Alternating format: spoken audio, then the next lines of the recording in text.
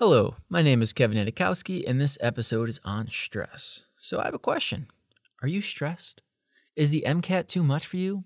Well, suck it up, because we need to look at how we appraise stress. This theory will be the theory of cognitive appraisal developed by Lazarus and Folkman in the 80s. If you remember, Lazarus was the person that came up with the common sense theory of emotion. Now, the theory of cognitive appraisal argues that there are two appraisals for a stressor: primary and secondary appraisal. Primary appraisal is determining whether an event is negatively stressful, good stress, also called eustress, or benign. So is the dog glaring its teeth at me a stressor? Well, maybe if it wasn't a cute little pug. Now, that assessment is primary appraisal. Secondary appraisal is determining if I can cope with that stressor. Think you'll be okay coping with that cute little pug? Well, I certainly hope so. But let's now talk about Holmes and Rahe and what they believed about how stress is caused. After asking 5,000 medical patients if they had any of 43 life events in the past 2 years, such as divorce or entering college, they found that these events correlated with becoming ill.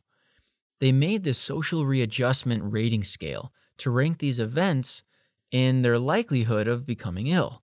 Something interesting is that later a study looked at daily hassles and daily uplifts and found them to be a better predictor of anxiety and depression. And the uplifts positively affected women, but not of men. Probably why most men rarely say, "That made my day." Now, next, we need to mention fight or flight. This is the stress response where your pupils dilate, your blood pressure increases, you reduce parasympathetic response, you start to sweat. Basically, it's like things getting hot and heavy on your Friday night date. At this point, you're probably thinking of general adaptation syndrome. Do you remember what the mnemonic for it is?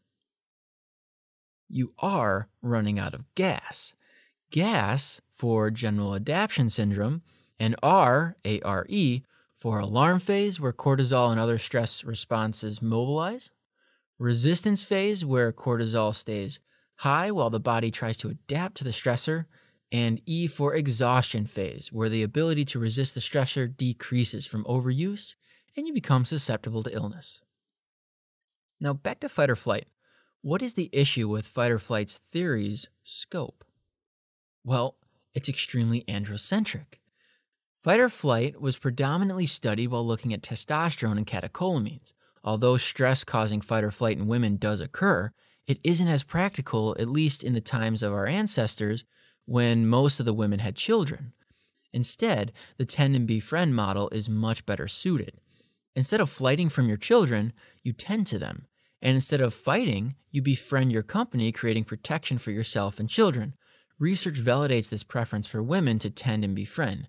Men do it as well, but to a lesser extent. Interestingly enough, in times of stress, both women and men seek out women for social support, probably just because women are right 99% of the time. How else may we cope with these stresses if not flighting, fighting, tending, or befriending? Well, first, there is emotional focus coping. It is a coping mechanism by which you attempt to reduce the emotional impact by drinking, meditation, drugs, or in my case, eating peanut butter. Oh, it's so good. But anyways, so emotional focus coping is coping with stress by reducing negative emotions. Problem-focused coping, on the other hand, involves getting down to business and fixing the problem at hand. This is the proper way to face a stress. So how might you apply problem-focused coping as a physician? Well, you're probably going to seek advice from other physicians, maybe do a quick literature search to help your unusual patient, or maybe better manage your time to get all the work done that you need to.